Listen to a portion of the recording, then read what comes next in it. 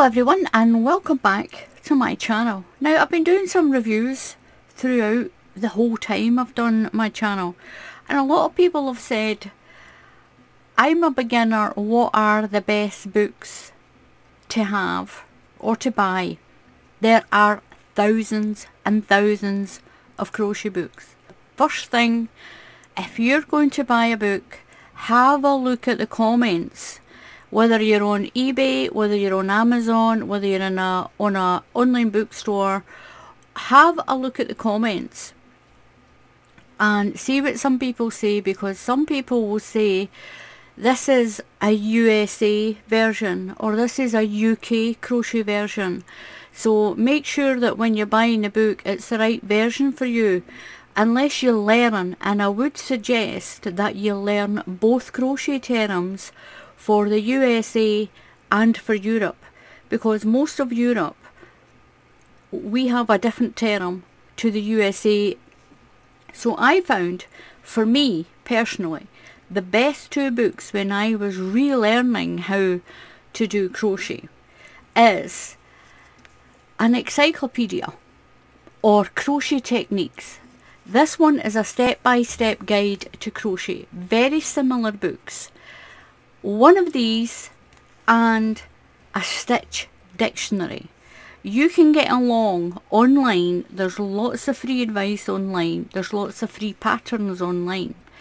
But if you want something to physically have, then I think the two best types of book to have is a technique book or a step-by-step book, and a dictionary one, a stitch dictionary. And these are all stitch dictionaries. These are the ones, I've got this one all marked out. This is what I've well used. Now this one is like, we'll do the stitch dictionary type ones first. Now what is a stitch dictionary? It is a record of stitches and how to do them. Some of them, a lot of them actually have a graph that you can follow. You skip 3 chain, 1 2 3 treble crochet, chain 1, treble crochet, chain 1, treble crochet, chain 1. That's how you read one of these. And this part here, you've got 1 2 3 4 5 6 7 treble crochets, but you keep it all on your hook and you pull it all together with your last stitch. It's also written out. Each of this one is a step-by-step guide. Step 1, step 2, step 3. They tell you how many rows there are, what the stitch count is. It's got step 1, and that's step 1 there, and then step 2, and then step 3 on it. It tells you stage by stage, and each one is a different stitch or little pattern. Some people will get mixed up with a written pattern, as in how to make a sweater, and a stitch pattern. It's got lots of different, you can see I've been writing in these, it's got lots of different pattern stitches. So it's a group of stitches that make up a pattern. And this book has lots of them. It's got it in that version and a written version. There's your written versions there. Step-by-step guide. Some of them are not as quite descriptive as this one. This is a good one. Now it says 200 more crochet stitches. There is another book. I don't know where I put it. It might be in my crochet bag downstairs, but there is one that is 500 crochet stitches. So it was 500 crochet stitches and 200 more. Now what I'm going to show you is this. This is the UK version. And these are harmony guides. These are American. So I got these on a website called World Books, and a lot of them are second-hand books. And I've got some on eBay as well. Now look at these volume books like this. Crochet stitches where you've got 300. Like a stitch guide or a dictionary. And what you get, it starts, let's go to here. You get basic crochet instructions. Basic crochet instructions like this. And it's in this other book as well. This is just a little older, but it's all the same. It's older but the same. And then it will tell you basic texture stitches. your basic treble crochets, how to do what's called a track stitch. That's just a elongated treble crochet. You've got double crochet cluster stitch. Now to me that is like a bean stitch. So each of the stitches have got different names, but this starts from very basic. Your basic stitches, your groups of stitches, tells you how to work out your diagrams. It starts with your basic trebles, double crochets, half trebles, all your basic stitches, and then it uses these basic stitches to go on and make these pattern stitches, like your Catherine wheel. Your Catherine wheel is made up a set of treble crochets going up this way. You've got one that you're gathering from down this way. It's all those little stitches, and you put them together and it makes all these beautiful patterns. Now in this you've got how to do Tunisian. There's a little bit on Tunisian crochet, edgings and trims. There's motifs, circles, diamonds. There's ones like snowflakes, ones you can put them all together and make a big blanket. There is lots of ideas. You could join a lot of those together and make a scarf, make handbags with them. There's hexagons. There is, I love that one, I love that one. There's circles. There is, that's a hexagon, that's a pentagram. That one's got 1, 2, 3, 4, 5 sides. This one's got 6. So you've got all these different styles of what a lot of people class as granny squares. All granny squares are not square. So you've got ones that are like, this one's called a frozen star. You've got the Russian square, you've got a Moorish medallion, crystal squares, Spanish squares, puff stitch squares. A lot of these all get classed into granny stitch squares, but even though they don't have granny stitches in them. And that's a beautiful one with that flower embossed inside it. And what you can do is you can actually just do the flower, forget about the rest of it. Or you can make a lot of these with the flower in it and do blankets, do them in different colours, do some of them without the flower in. So this gives you a little comprehensive amount of stitches. But the best thing is all these patterns, all the stitch ways that make up these basic patterns for scarves, for bags, for blankets, for clothing, all of that.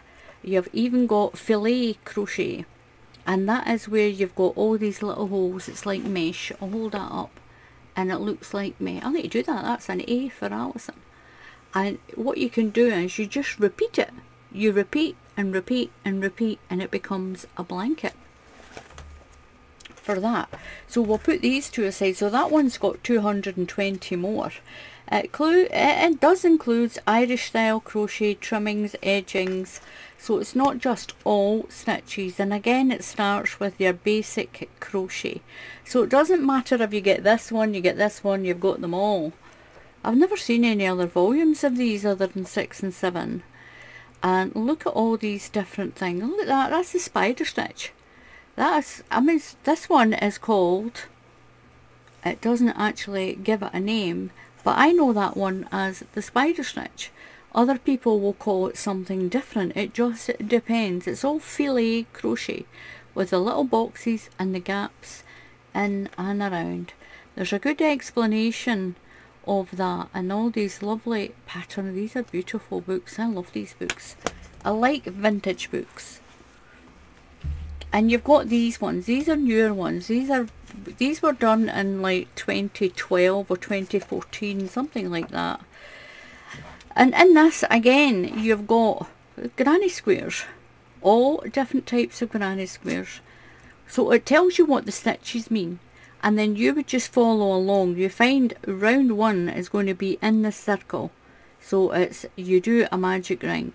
So it'll tell you what to do. You chain 4, and that is 1 stitch and a chain space. A treble crochet, chains, do a chain, treble crochet, chain, treble, all the way around. Then it'll tell you round 2 is here. That black dot means slip stitch. Chain 3, 2 treble crochets, skip a stitch, 2 treble crochets, chain 3 for your corner, and that's how you follow these. You just look at the diagram and then you look what the key is, and you can always just write, you can write it down under there. It's your book, you can write on it if you like. So this one has got granny squares, again it's got edges, it's got how to do these edges, tells you what the stitch count is so you can add it to different types of blankets. You have got waves and zigzags. So they'll tell you basically how to do, how many stitches to do one section of it, and then you just keep repeating it. It's got full zigzags as well, and once you learn how to do a zigzag, then they're quite easy to do as well. But look at all the different styles you can get. There is so many different styles. And look at these books, and people will say, did you do that yourself or did you see someone else's? And you think, well, it's in this book, so I can do it from this book. I can take this section of it and that section, join them together, as long as they have the same stitch count. So you can make things up, make pattern ways up with these dictionaries. You can pick a stitch from here, pick a stitch from there, pick a pattern from there, and join it all together, as long as your stitch count's the same. And these are brilliant for when you get on in your crochet and you learn a bit more. So even though these books have, there you've got your wave ones where it's waves. Some of them will call it a chevron, some of them call it waves. This one is ripple, chevron, but to me it's like zigzag and ripple, if you know what I mean. So it's different for each place that you live. A lot of the different countries have different sayings for some of the work. But you'll learn that, you'll learn that. Now these books have got hundreds and hundreds of stitch patterns. All these patterns made up with very basic stitches. They've got spike ones, they've got ones in different colours. You don't need to do them in different colours. If you like that, you can just do it in the one colour. It's up to you once you learn how to crochet. Tells you how to, the difference between baubles, berries, nubs and baubles. It is so extensive, this one. It tells you the difference from puff stitches, then you've got that one's clusters and puffs. So there's all these different techniques that you can learn on these. Here you've got fans and shells. I've never understood fans and shells myself. I don't know if it's the amount that's in the cluster that makes it, whether it's a fan or a shell. I don't know. Sometimes I'll call them fans, sometimes I'll call them shells. Some of them are absolutely beautiful. So these books are brilliant. A dictionary of sorts with, so it'll tell you there's 440 in it. Have a leap through if you can. Read the comments as well. And then the slight difference between a dictionary one and a technique one. The technique ones and the step-by-step ones usually go from the crochet hook, the yarn, basic stitches. It shows you how to sew things together, how to join your squares. With this one, it tells you how to flatten your granny squares as well, which is called blocking. This one, which I think is good to have, it's got a bit of absolutely almost everything. So it'll tell you on this, you've got your basic stitches. It tells you how to grow your rows. Tells you about marking your ends so that you don't add and subtract stitches accidentally. It tells you how to join yarn, different techniques. It tells you how to finish off your edges. All the different ways that you can bring two squares or two parts of crochet together, whether you sew it, whether you crochet it together, or all that kind of thing. It tells you this is called blocking. Now once you've made your granny square, this tells you how to pin it out when it's damp and leave it to dry, and it sets it nice and square. Now the one thing There's an iron here. My mother always told me never iron. Never iron anything that you've either made with wool or even cotton, because it flattens it. It flattens it out. You're better to make it damp and then pin it out with pins on a towel or on a pinning board. There is boards you can buy, but you don't need to buy them. You can put them on a dry bath sheet, pin it down and then leave it to dry. But there is a little bit here with the iron. It tells you to use it very cool, but my mother always told me never iron wool. Never iron wool or your yarn. And I've always remembered that. So there's little tips on the different styles of crochet. The filet crochet, then you've got your stripy ones, add in different colours, blocks of colour. And that's what this book does. It starts from very basics. You could read this when you first get it and then go back in a year's time and read it again, and you'll learn something totally different. You will see something you thought, I couldn't do that 6 months ago, but now I can, and now I understand what it means. It takes time as well, like everything else. When you learn to crochet, that's exactly what it is, learning. And you learn all the time. You learn different things all the time. You make mistakes and then you learn from it. That's the way life totally is. And look at this. This is beautiful. It tells you your basic shells, how to build them on top of each other. Very simple.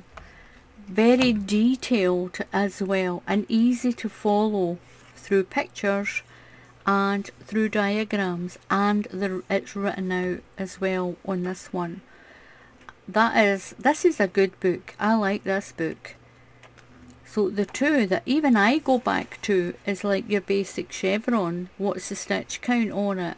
And it tells you what the stitch count is and how to change it as well. That to keep your pattern running the right way.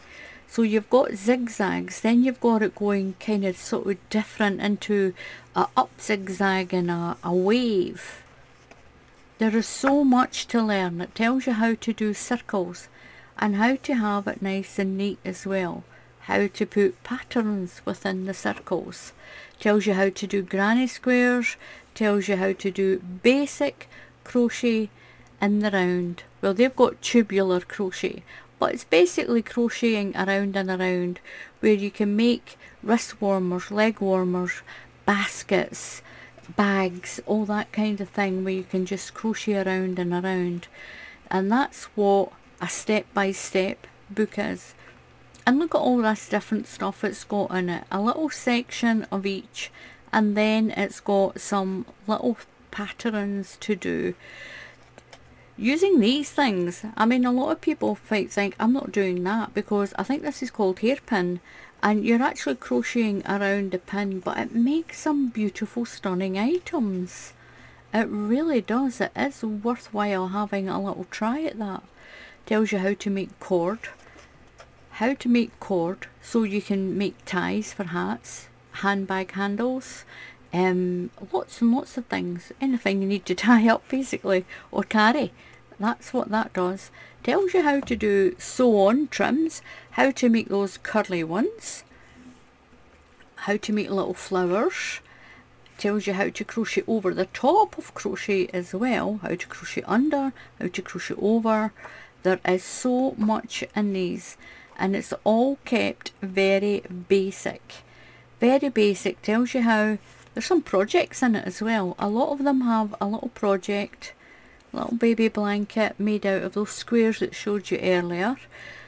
Little easy wraps, easy handbags, easy cushions, and extras. There's little complicated extra ones that shows you what you can accomplish if you stick with it.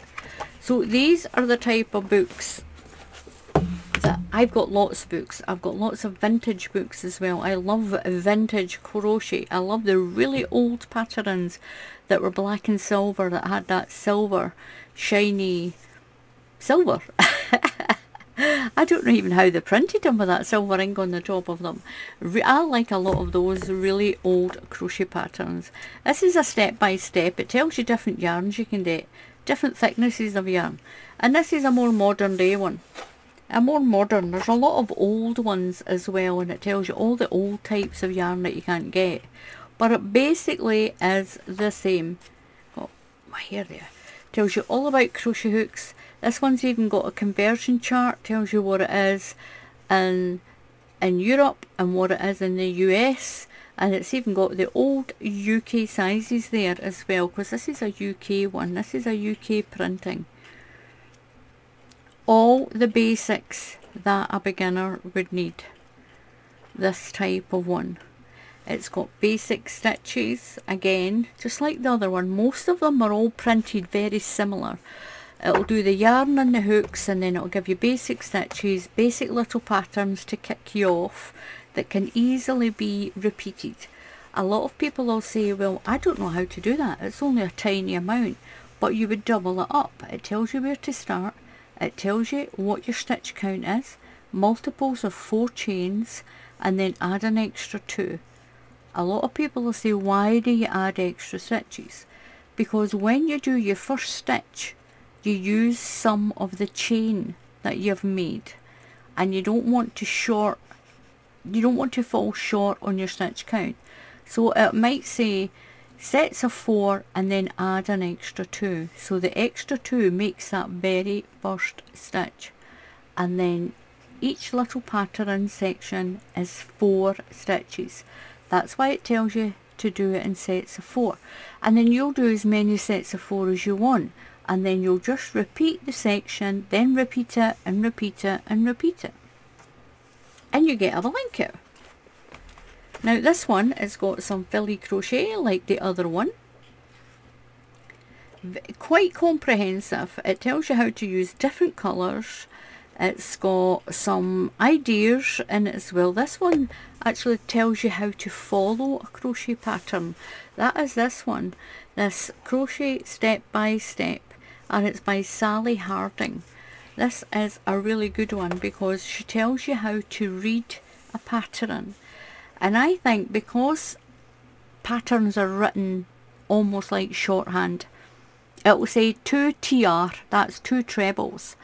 And if you put TR equals treble on a post-it note, and then if you put DB means double, it tells you what the abbreviation is. And if you write it on a post-it note and carry it along with the pattern, that helps a lot to learn how to read patterns. And I love these. Again, it tells you how to put your granny squares, and again it's got an iron. Oh, it's up to you if you iron them, but believe me, I've tried this, and it's even with a really damp cloth, and they've came out flat, as long as you don't put too much pressure on it, I suppose. But I just stick with what my mother told me, she don't iron it. You can pin it out, you can make it all damp and pin it out, and then put some other towels on the top of it and leave it to dry, as long as you take all the pins back out. So these are quite comprehensive. It's got little projects there to try, even tells you how to crochet baskets, how to crochet with wire, and there's some ideas how to do some flowers. And that's what you need as a beginner, a basic little hat. There's a pair of little sort of hand warmers, almost like fingerless gloves, a scarf, all the basic little things, and how to do some cushions. So if I was in a shop and there was a beginner who was going to learn to crochet, I would pick a book like this up, and a book like one of these up, one that's got lots of stitches in, and I would say, there you go, take them home, read them, follow along with it, and then watch my YouTube channel. But these are the two sort of type that I would say to someone. Now you might say that all stitch dictionaries do a basic how to use a crochet hook. Not all of them do. Not all of them do. Does this one? I don't think this one does. This one just starts with all the stitches. It starts with all the stitches, and I love this book. I absolutely love this book because it's got so many sections. It's got hundreds and hundreds and hundreds of diagrams and patterns written out. I love it. I love it. This is a good book. Now on Amazon I think this is quite expensive, but if you don't mind having a second-hand book, then look on eBay. There's also a website called World Books, and a lot of them are second-hand. A lot of them are very good condition, and I'm sure I got one or two of my Harmony guides from there, and I got this one on eBay. And so I've bought a lot of books and that from eBay as well. Charity shops are a good source. Car boot sales, flea markets. Your friends, if they crochet, ask them if they have a book that you can borrow. The other thing that you can do, a little unorthodox, what you can do is if you go onto Amazon, you can order the books, and if you've got Amazon Prime, then you can send the books back for free. If you go through it and it's not to your taste and you don't like it, then you've got 14 days to return it. And you've also, before anyone says, local libraries.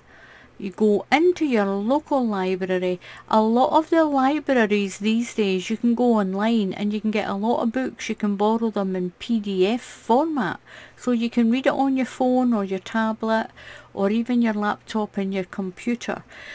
If you don't want a physical book, you can buy PDF on Amazon.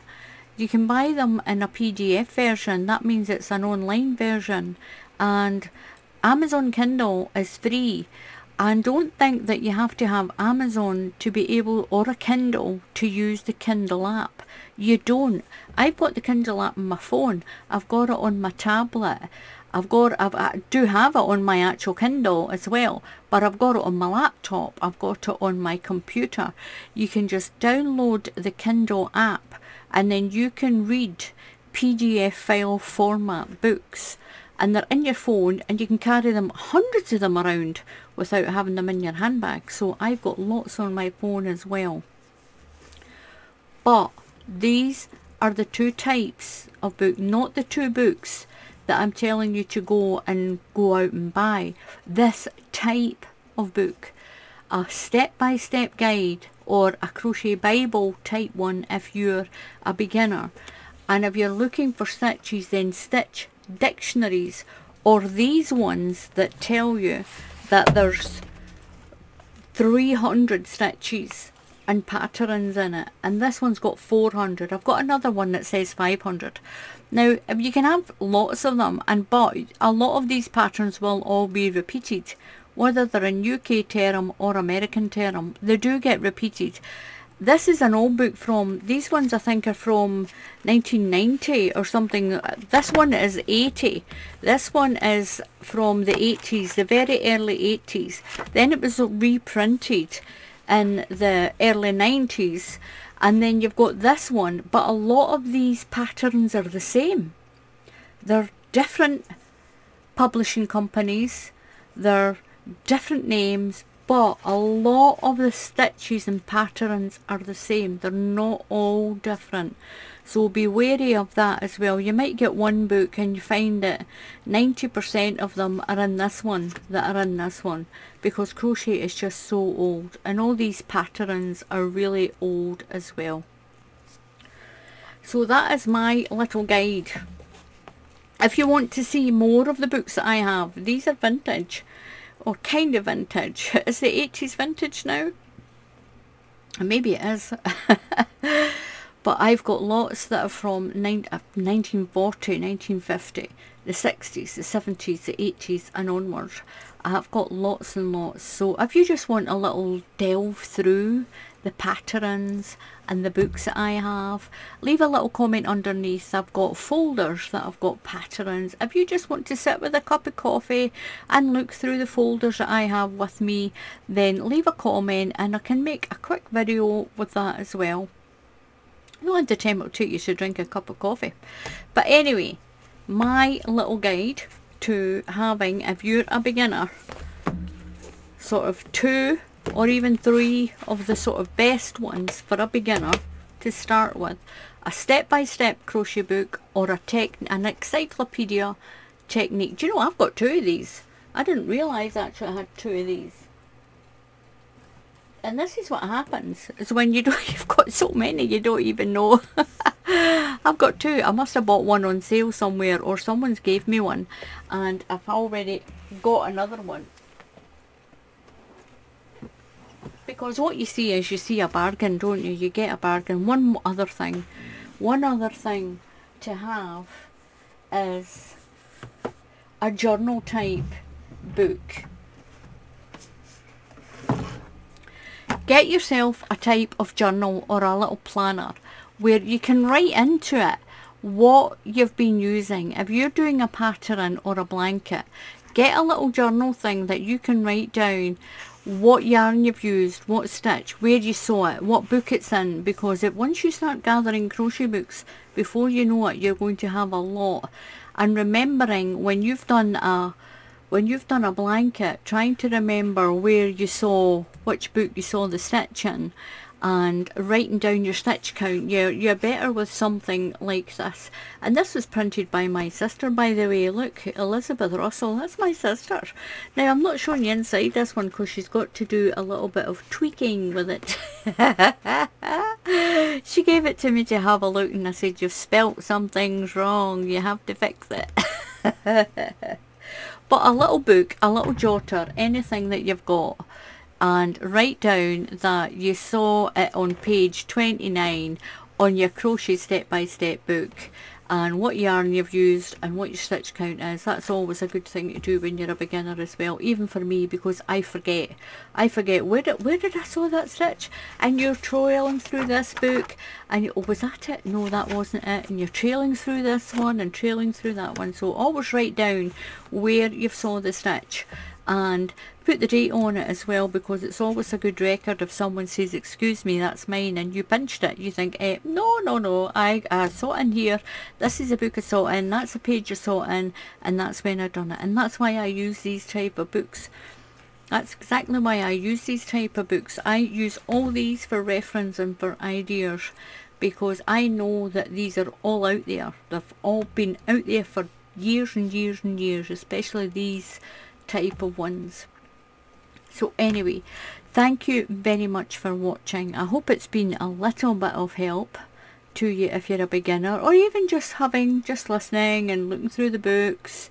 Then thank you very much for watching. Please subscribe to the channel, and if you click on the bell icon, YouTube will tell you for free when I put up another tutorial. So until the next time, happy crochet, and I'll see you all again soon. Goodbye.